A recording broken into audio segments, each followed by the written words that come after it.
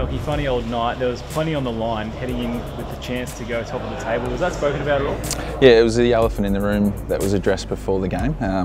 Obviously the seas parted a little bit for us with some results over the weekend, so we just put it out in the open and dealt with that before the game, not to dwell on it too much. We're stopping lightning. There's going to be some lightning, so we've got to stop. Obviously disrupted midway through the last quarter. What was spoken about in the rooms at that point?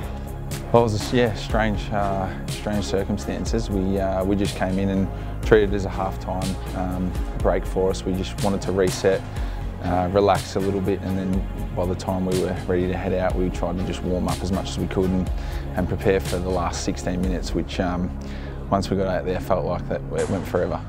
Probably summarised the whole 9 days pretty nicely tonight. It's been a really different one. How have you found the whole week? Obviously on the tarmac last week and then in a hub for a week. Yeah, the world's just throwing funny things at us at the minute. During this pandemic, we had obviously that week last week on the Saturday where we flew around Australia for no reason, and then we come over here and it's been quite a long week preparing for this game. Usually it's a 1 or 2 night thing, but it was strange trying to fill in the time early on in the week, but good to connect with our teammates and get around each other. Not something that we do too often at home, or I don't anyway with a young family, so that was fun. But yeah, the last 2 days we really narrowed our focus and honed in on the Eagles. You've obviously come back into the side this week, initially named as a midfielder, then moved forward. Was that something you had to adjust with? Yeah, I've been mid most of this year, and with Tommy going out forward, and it's a role that I've played a lot of games in over my career. So yeah, it was just a bonus to be in. I was rapt to be in. It's been a long wait and a few challenges along the way, but it was exciting to be back in. Spent some time alongside Jeremy McGovern in the second half. How did you find that role? Yeah, he's a great player.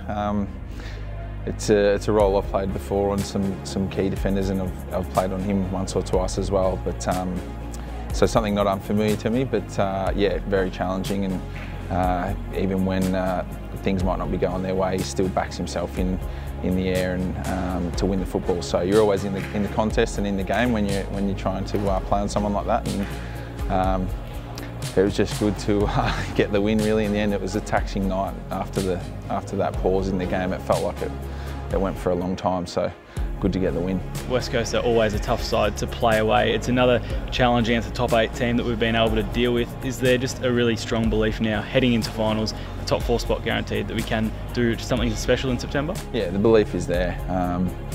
It's our belief in our brand and the way that we play and our values that we've built over the year.